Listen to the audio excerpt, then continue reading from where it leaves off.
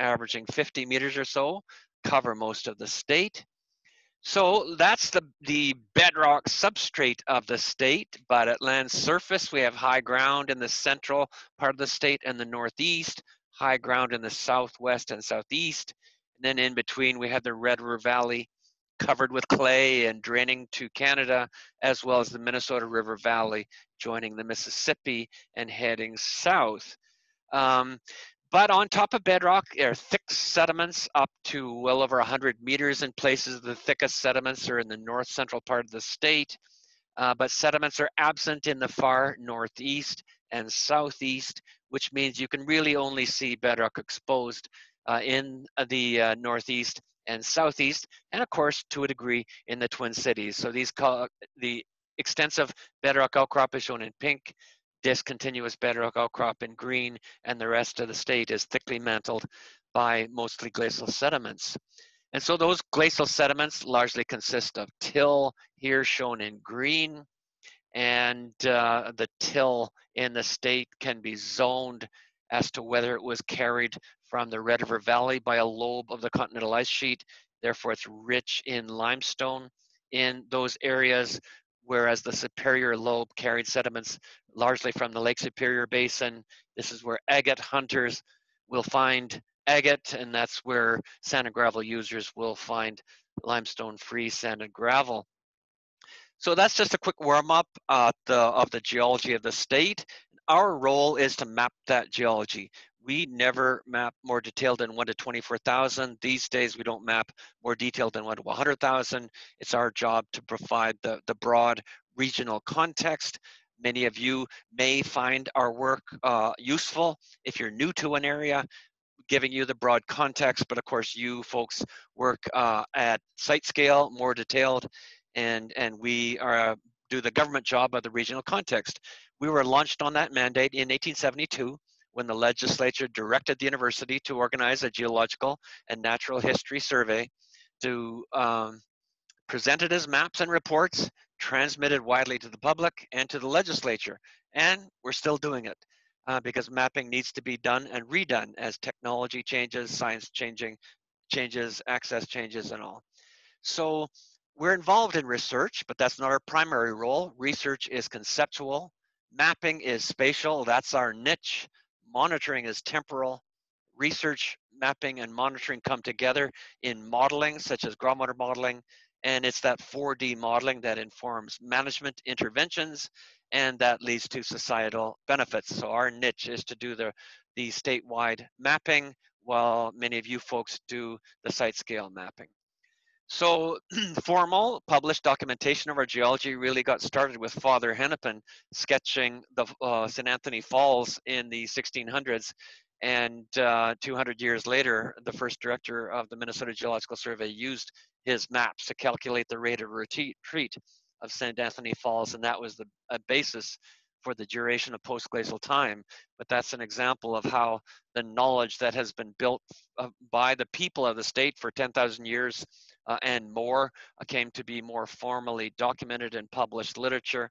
So from the early scientific explorers to our first director, our job has been to document the geology of the state for the benefit of the people, whether it's used for engineering design or water supply or energy or minerals or dealing with hazards such as slope stability. So our first director as the Geological Survey was Professor Winchell, Governor Dayton's uncle. He was appointed in 1872. He produced the first formal bedrock geology map of the state in 1872. And in the year 1900, he produced his final report. So the legislature laid him off and shut down the institution. And those of you who are consultants will not raise your eyebrows, because when the job is done, you're done. And so we were shut down for 11 years, but then it was recognized in 1911 that the job would be ongoing. But you can read the fine print here: Geological and Natural History Survey of Minnesota. The natural history part of our mandate became the Bell Museum. They, of course, have their new building in St. Paul. But if you would like to read about Professor Winchell, I urge you to purchase this book published this year, published by the University of Minnesota Press on Professor Winchell. I think you'll find it to be a very enjoyable and informative read. So after Professor Winchell, Governor Dayton's uncle, did his thing in the late 1800s, and after we were shut down for 11 years, we were restarted under Professor Emmons as the Minnesota Geological Survey in 1911, and subsequent directors, Grout, Schwartz, Sims, Walton, Grew, Southwick, and then I followed. I was recruited from the Geological Survey of Canada in the year 2003. So we moved into Pillsbury Hall in the year 1890, and oh my goodness, I'm still recovering from my exhaustion, having cleaned out the sub-basement of Pillsbury Hall as the final job in clearing out of Pillsbury Hall. We moved out of Pillsbury Hall last year. It's undergoing renovation now, but Earth Sciences, the geology department, now happily resides in Tate Hall. I bet some of you had took classes in Tate Hall and Pillsbury Hall, but Pillsbury is now being renovated for English, and the survey, as Al described, is now located in St. Paul. So we were in Pillsbury Hall up until the 1970s. Then we moved to Eustis. I bet some of you visited us there. We then moved to University Avenue. And then in 2015, we moved to our location on Territorial Road, close to where 280 joins I-94. Please come visit us here anytime, especially when we're open. But these days, one or two of us will be here. Just pound on the window if you need to get in here with your mask and all.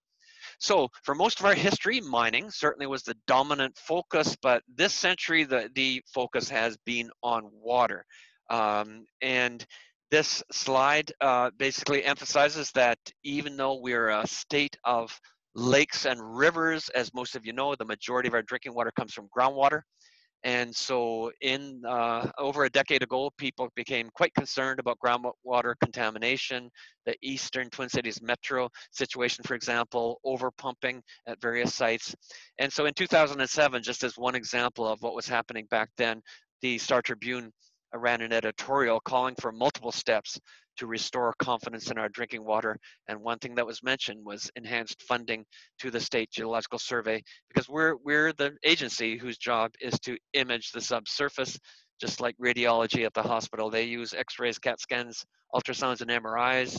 You folks use your methods, and we have our methods for looking at the imaging the subsurface of the entire state to support key issues like engineering design, pipeline routes, power line installations, but certainly groundwater management is our lead application. So a lot of work was done starting in the mid to late 2000s. For example, the statewide conservation report was produced, and it called for layered geological mapping.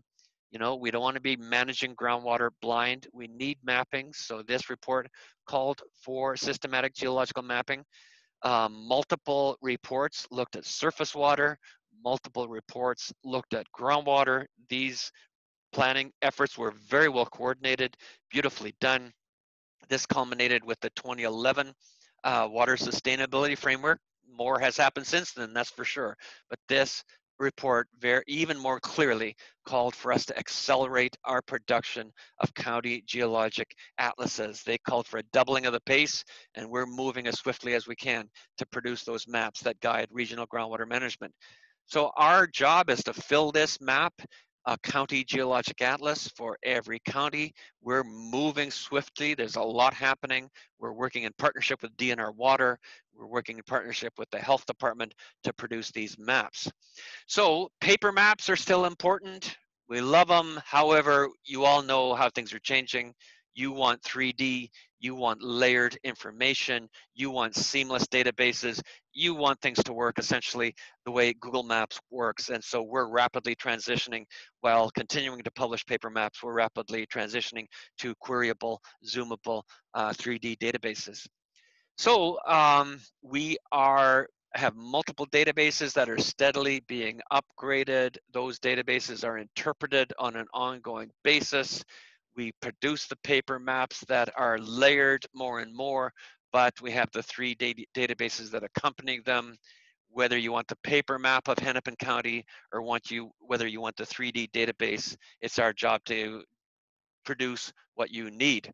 So we are working with partners to fulfill these responsibilities assigned to us by legislative planning, 2 levels of resolution, multiple layers of geology. The mapping is meant to be comprehensive and applicable to water and other applications, whether it be engineering design or other applications. We concurrently are undertaking funded basic research that is needed to optimize our mapping with an emphasis on enhanced hydrogeological characterization of sediment and rock strata.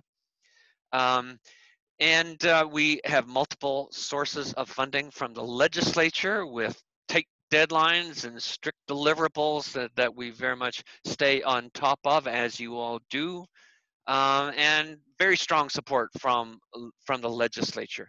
We're very happy to have close partnerships with members of the legislature and with legislative panels that very much keep us focused and keep us on schedule.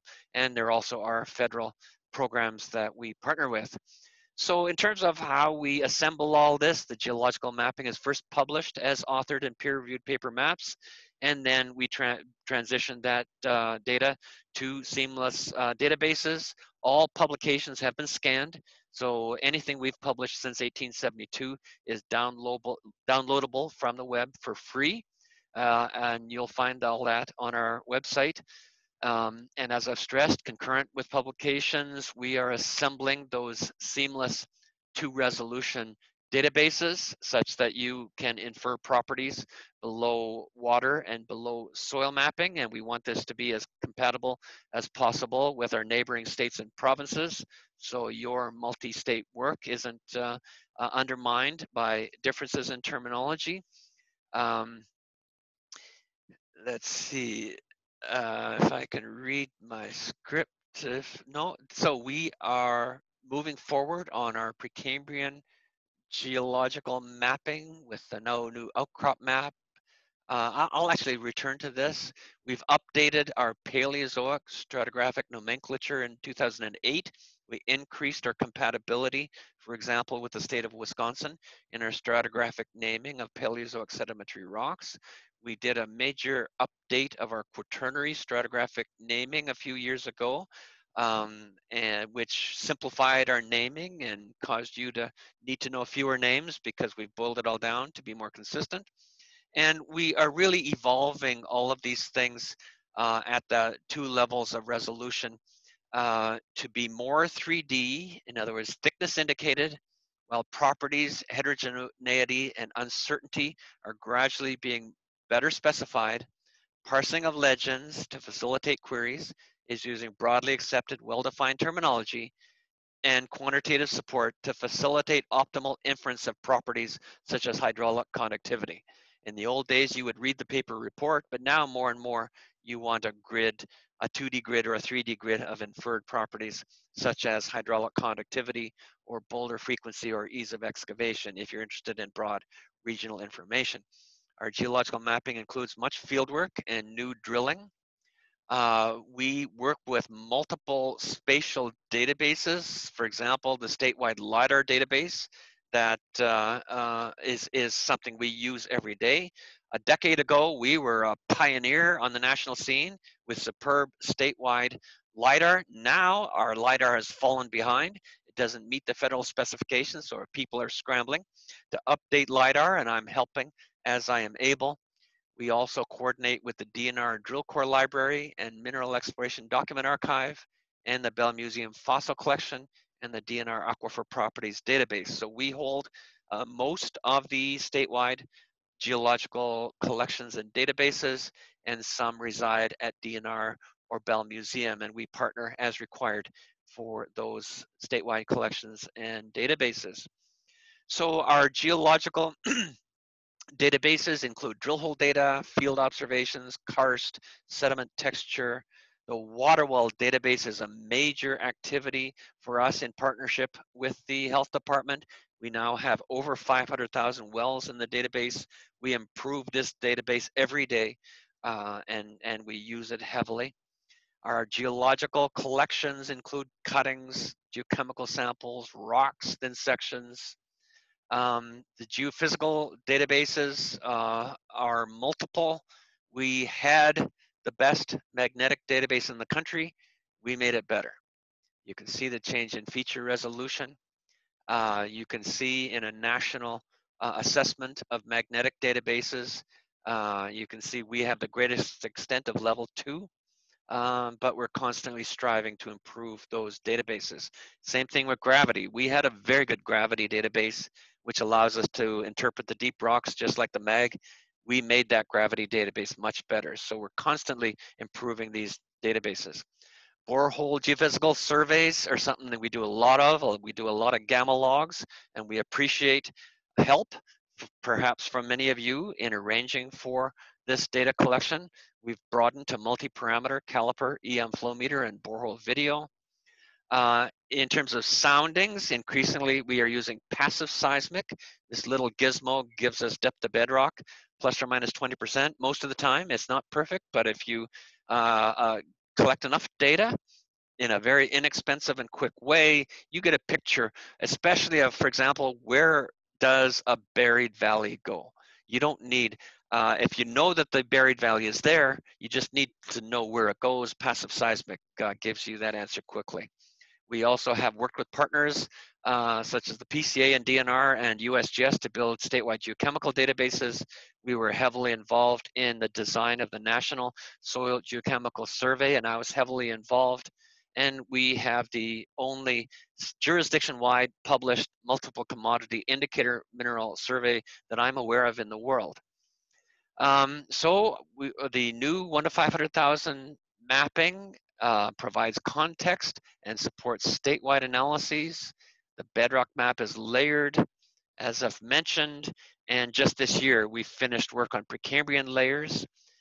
This is the draft of our new basement map, which shows the Precambrian rocks after we remove the Duluth complex, the anemone cover, the Sioux quartzite, and the Mesoproterozoic sedimentary basins. So that's a first for the state to have a basement geological map that was released during the summer, along with the Precambrian geochronology, outcrops, structure, and the first iteration of our seamless detailed bedrock that will be more readily queryable than the paper maps. So staff on their own time, after hours, at their own expense, even turned our new bedrock geology map into a quilt.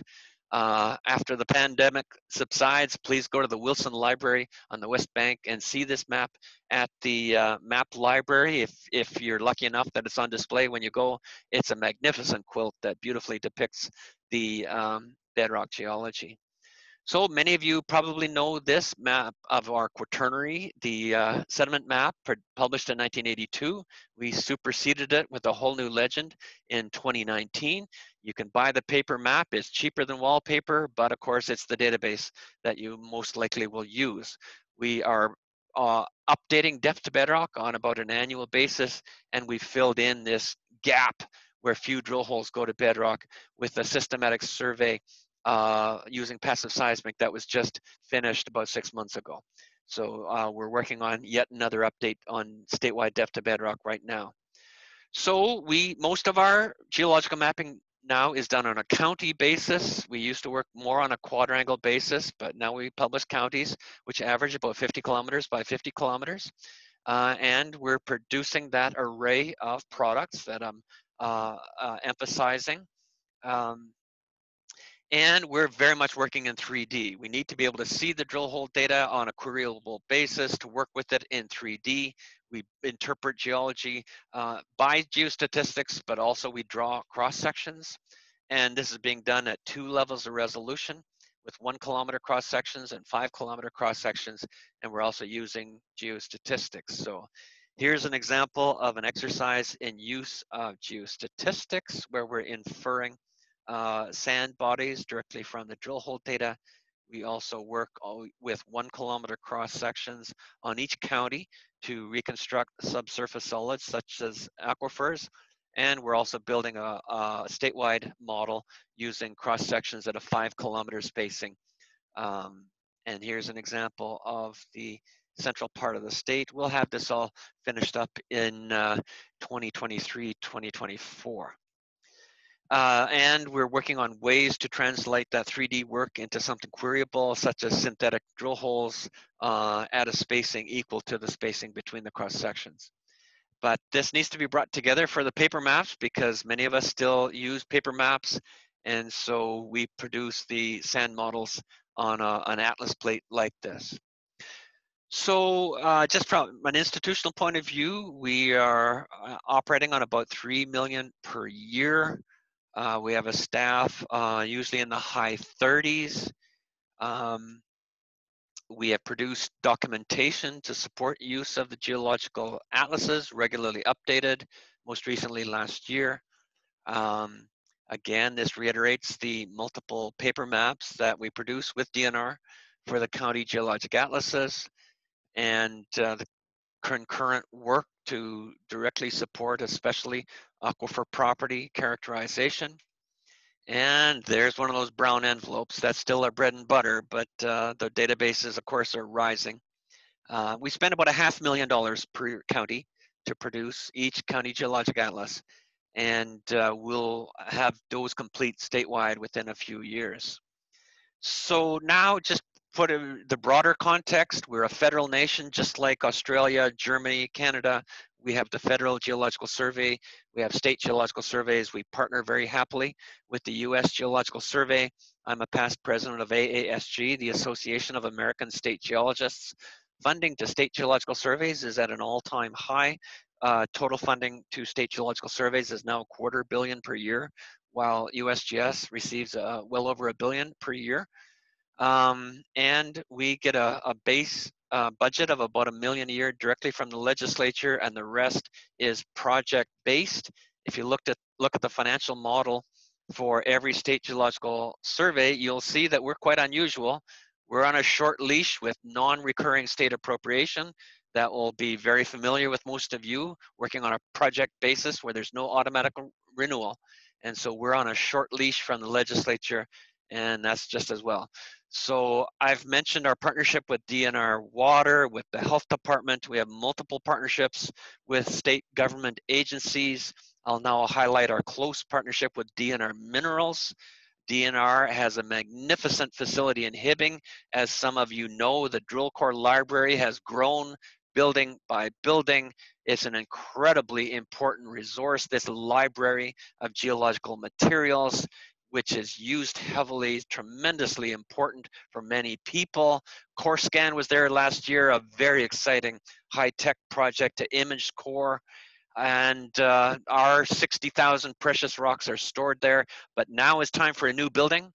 There's a lot of core coming in, especially from polymet and twin metals.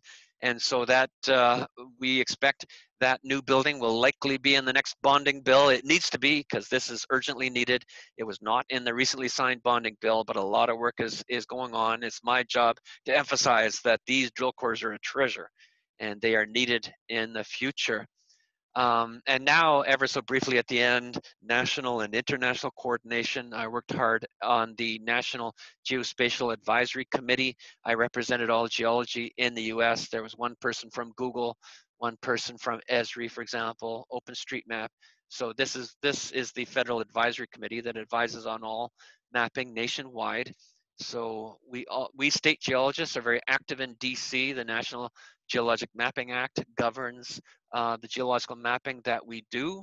And the Act authorizes the National Geologic Map Database, led by Dave Soller, and I have done a lot of work supporting Dave Soller on the standards and on the databases. Oops. Yes, we still focus on publications, but more and more you want seamless. You want that database just like Google Maps, and you want 3D. The most advanced state or provincial geological survey in North America is Alberta. Their 3D program is led by my former student, and this is what you want, something that you can apply directly to your modeling. France has a nice national model, and we're making progress in that direction. We're learning a lot from soil mapping. They're ahead of us. They're very good at this. We're learning from them. So we really respect the leadership of soil mapping. And we need these databases for groundwater management, engineering, and other applications at the site scale and at the national scale. The national water model is good, but it's missing groundwater. Well, it's starting to include groundwater, but we need geology such that we can whether we want to model earthquake propagation or groundwater, we need these resources. So we work as publications, standards, databases. National Geologic Map Database Phase 3 is the database. You can see it was supposed to be up and running in about 2008. Well, last year it was still not running. We were a decade behind. So what does it take? It does take coordination. We have hosted a new conference, the Geologic Mapping Forum, for 2 years. We had a beautiful conference all ready to go last April. It, of course, was canceled, but the federal appropriation was level, but you can see something changed last year, a $10 million increase for FY20. That was again in the House mark last July, and yesterday the Senate released their draft budget bills in DC, and that $10 million increase is in there in the Senate bill. However, the leadership that was required to get that $10 million increase to launch phase 3, to launch a national program of seamless geological databases, the leadership came from Betty McCollum. Betty McCollum works very hard to protect water, to do what we need to do to protect our water. She understands that on the national scale, on the regional scale, we need geological mapping to inform groundwater management, groundwater protection. And so I've been working very hard to support Betty in her leadership that is changing fundamental aspects of these information systems that the people of the nation required. So finally, on the international level, again, this is all about publications, standards, and databases. On the international level, publications are led by the Commission for the Geological Map of the World. If our meetings in India last March hadn't been canceled, I would have represented North America at these meetings of the CGMW. Standards are led by CGI. Here we are having lunch in Madrid last year, and I was elected chair of CGI on the international level a month ago. And databases are coordinated by One Geology. I was on the organizing committee for One Geology a decade ago, and you can see tall people always have to stand at the back. So these were our One Geology meetings in Vancouver last year. So in summary, strong support from the Minnesota legislature has allowed the Minnesota Geological Survey to grow and to focus on the actual needs of the people statewide.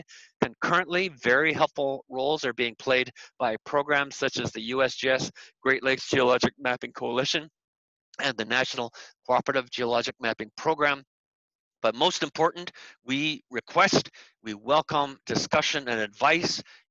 Everyone here today is in a position to advise us, to urge us, to do what we need to do, and we, as always, look forward to be guided by your advice. In closing, I want to say how much I appreciate this opportunity to speak, and whether it's now or in the future, I look forward to being guided by your wisdom. Thanks.